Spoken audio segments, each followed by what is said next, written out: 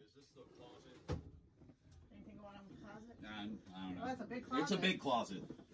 Actually, there's in the dining room in there. You can see there's a door next to the front door. There's another door.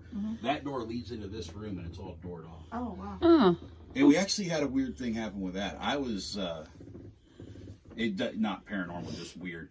I helped renovate the house, and that was all sealed up. And after we had it all primed, like we came in one day, and I can actually show you. Someone came and like tried to saw that door open. We have no idea who it was, and like there was sawdust everywhere, all over the fresh paint, and we have no idea who it was, or the door leads to nowhere. It was just a weird thing. But yeah.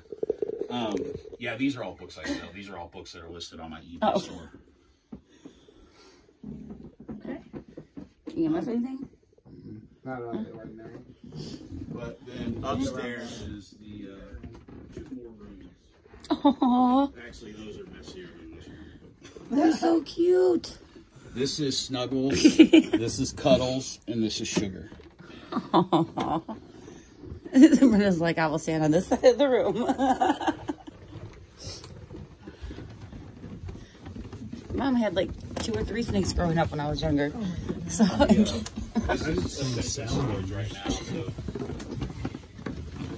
here's the mess.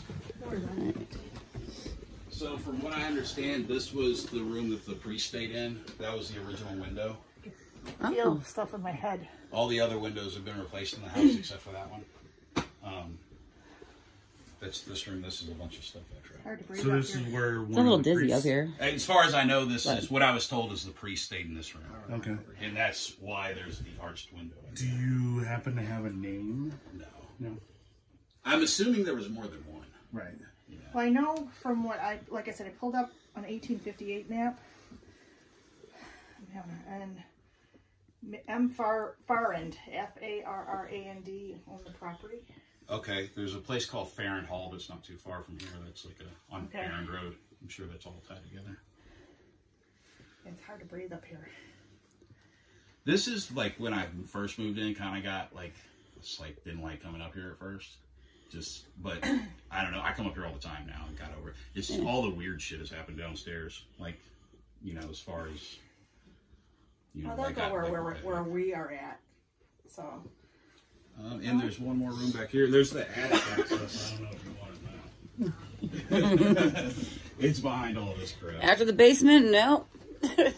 Yeah. Unless somebody was a murderer and stuffed bodies in there. No, they would have went for the basement. I'm sure. Sure of it. Oh, there's your setup. Your yeah, this is my prop rooms where I practice. And yeah, you know, until you contacted us, I did not know that Colon was the magic capital of the world. I didn't know. Yeah. The way Colon got that moniker was that Harry Blackstone settled here, and when he settled here, he convinced Percy Abbott to come here, right? Yeah. And then they set up Abbott's Magic here. Blackstone was from here. Harry Blackstone Jr. was born and lived here. And that's how this town got the moniker of the magic capital of the world. Okay. Now, how many, feel like, I don't know the correct term, how many manufacturing? Right now in this town, there are 4 magic stores. Okay. And 2 magic theaters and 1 other theater that is more of like a community theater. But most states don't even have 1 decent magic store in the whole state. Okay. And this store has, or this town has 4 of the pretty much most amazing magic stores you'll ever go in. Okay.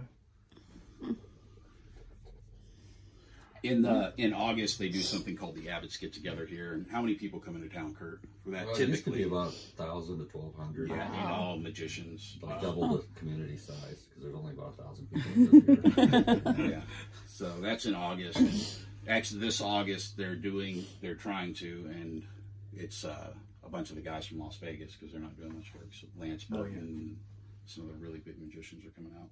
Cool. I'll have to bring my dowsing rods up. Yeah.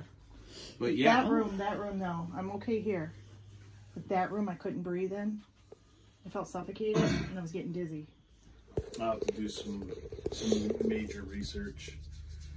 And then when I first Maybe got in the- here, I felt something. And you guys are about welcome to my come heart. back at another time too. Okay. You know, if you're ever like, you know what, I want to come, you know, whatever.